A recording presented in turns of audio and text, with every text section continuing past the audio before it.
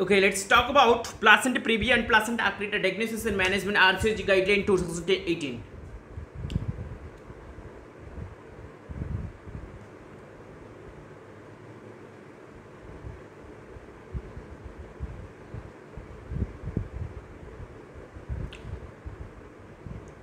What are the risk factors women with placenta previa or low-lying placenta? The cesarean delivery associated with the increased risk of placenta previa in subsequent pregnancy. The risk arises as the number of prior cesarean section increases. And ART technology and maternal smoking increase the risk of placenta previa. Should you screen women for placenta previa or low-lying placenta? If so, at what gestation and how you should follow? The mid-pregnancy routine fetal anomaly scans should include placental localizations, thereby identifying women at risk of pre-existing placenta previa or low-lying placenta. The term placenta previa should be used when the placenta lies directly over the internal os. For pregnancy at more than 16 weeks of gestation age, the term low-lying placenta should be used when the placenta age is less than 20 mm from the internal os on trans-abdominal or trans-vaginal scanning. If the placenta is thought to be low-lying, less than 20 mm from the internal os or previa that is covering the os, at the routine fetal anomaly scan, follow-up ultrasound examination including a TBS scan recommended at 32 weeks of gestation to diagnosis persistent low-lying placenta and or placenta previa. Okay, what is the role and what are the risks of TBS? Clinicians should aware that TBS for the diagnosis of placenta previa or a low-lying placenta is superior to trans-abdominal and transperineal approach, and it is very safe. In women with persistent low-lying placenta previa at 32 weeks of gestation who remain asymptomatic, an additional TBS is recommended at around 36 of gestational age to discuss about the mode of delivery. Okay, so first thing you have to do when 32 weeks, then 36 weeks. First is 32 weeks, then 36 weeks. First is 16 weeks. 16, then 32, then 36 if asymptomatic.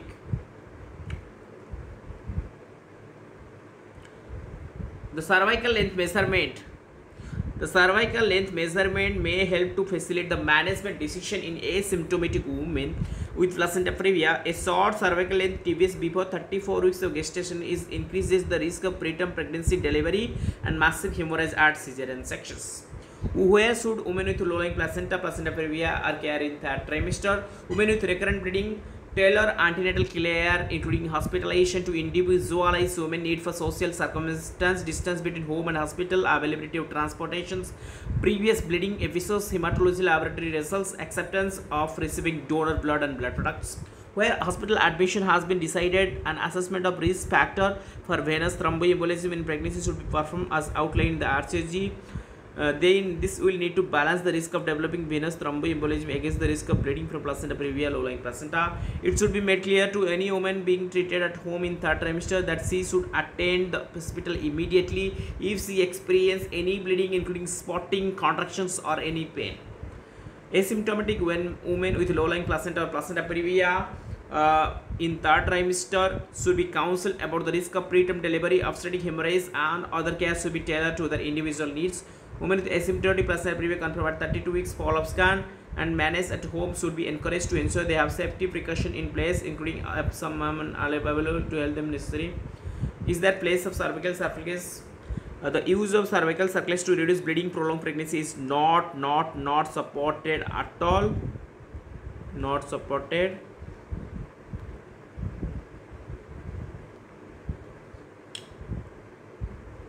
Okay. In what circumstance, at what gestation should women afford antenatal corticosteroid? A single course of antenatal corticosteroid therapy is recommended between 34 to 35 plus 6 weeks gestational age. Women with low-lying placenta and placenta previa is appropriate prior to 34 weeks gestation. Women at high risk for preterm birth can be recommended between 34 to 36 weeks, but and is appropriate. Is there a place for the use of tocolysis? The tocolysis for women presenting with symptomatic placenta previa low-lying placenta may consider 48 hours to facilitate the administration of antisteroid. You can give for 48 hours for steroid coverage. If delivery is indicated based on maternal fetal concerns, tocilizumab should not be used and attempt to prolong gestation. At what gestation should delivery should be occur? Late preterm 34 to 36 plus 6 weeks. Delivery should be considered for women presenting with placenta previa, low-lying placenta, and a history of his vaginal bleeding and other risk factor for preterm delivery. Delivery time should be tailored according to the antenatal symptoms. Women presenting with uncomplicated placenta previa, delivery should be considered between 36 plus 0 to 37 weeks gestational age. In what situation is vaginal delivery is appropriate? What situation? Women in third trimester. Asymptomatic low-lying placenta mode of delivery should be based on the clinical background. Women with preference supplemented by ultrasound finding, including the distance between the placental age and the fetal head positions related to the leading edge of the placenta.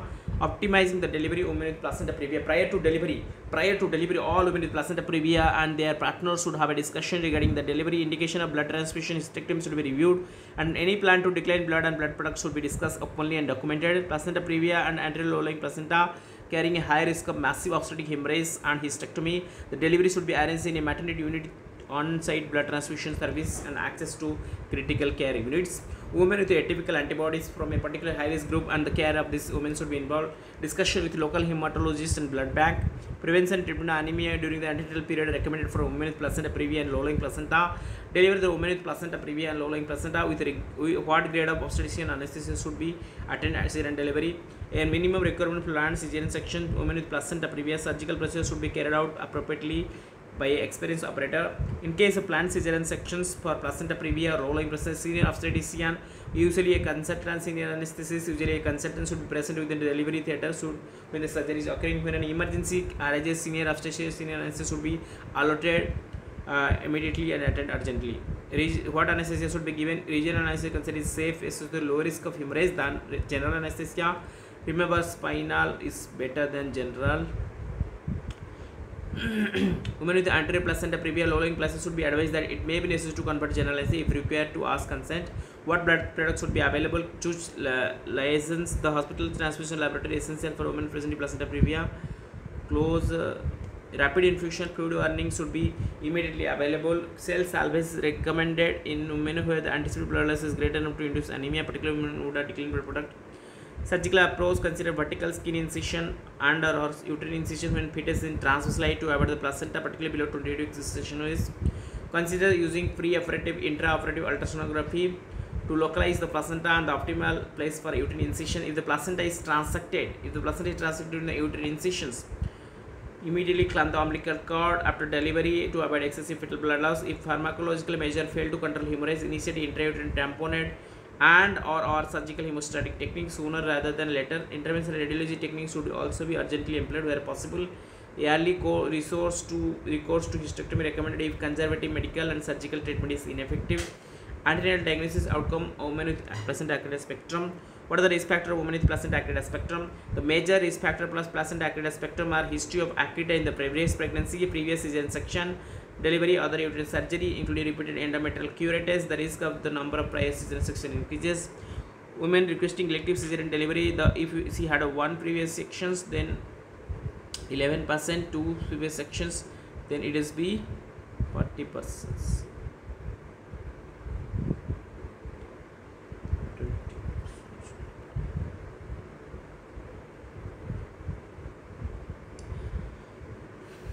Women requesting elective cesarean delivery, non-medical indications should be informed the risk of the placenta acreta spectrum, its consequence and subsequent pregnancy. How placenta acreta spectrum be suspected?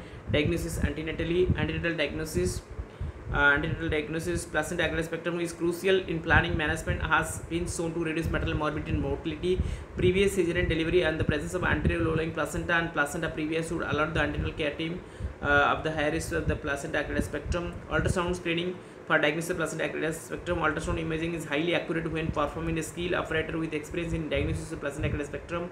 Refer women with any ultrasound features suggestive of placenta acreta spectrum to a specialist with imaging expertise. Women with history of previous cesarean sections to be have an anterior low-lying placenta and placenta previa or routine fetal anomalies should be specifically screened for placenta acreta spectrum. Is there a role of MRI? A clinician should be aware that diagnosis of MRI and ultrasound imaging in detecting placenta acreta spectrum is similar when performed by experts.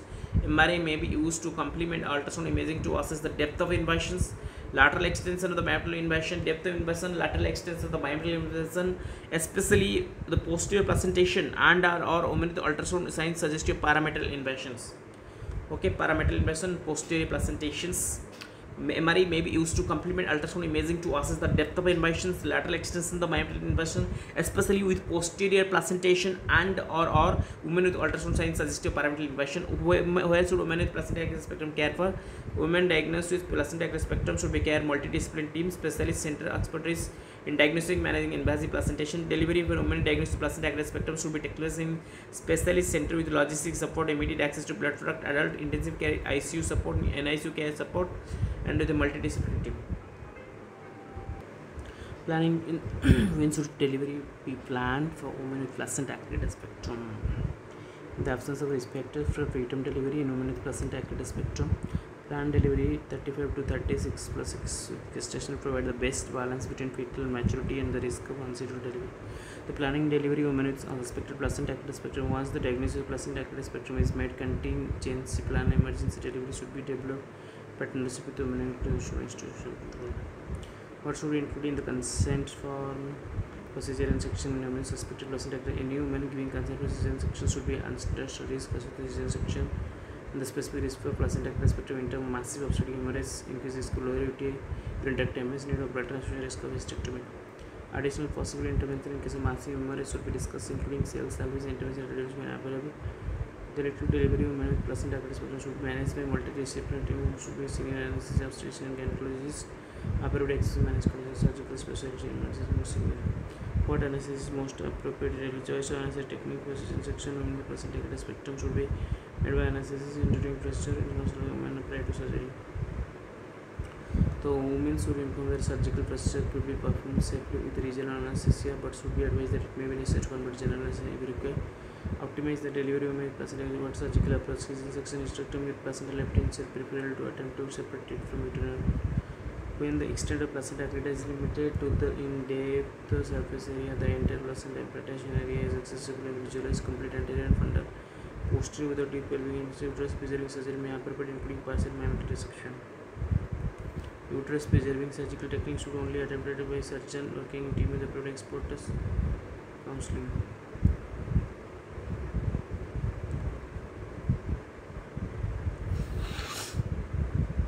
The area currently is insufficient by routine use of ureteric stent acreta spectrum. The use of the stent may have role in urinary bladder invaded by placentation.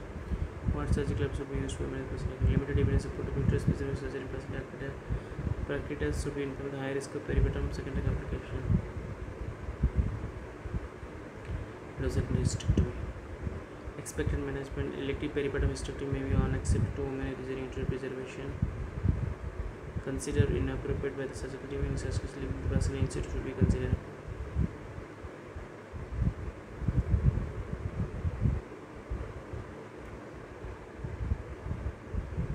Placenta left inside local arrangement need to be made ensure regular review ultrasound exam access emergency case of women expense complex bleeding infection. Methotrexate should not be used in experimental as it improvement medical intervention on the large studies testing to the safety efficacy intervention routine management. When the time is declaring the ultrasound care, how at the time immunity reports both mother and baby stable, it immediately apparent that placenta present and opening the abdomen, the surgery should be delayed until the abdomen established or happiness and the work number. In case of surgery, placenta should be diagnosed, but this is only place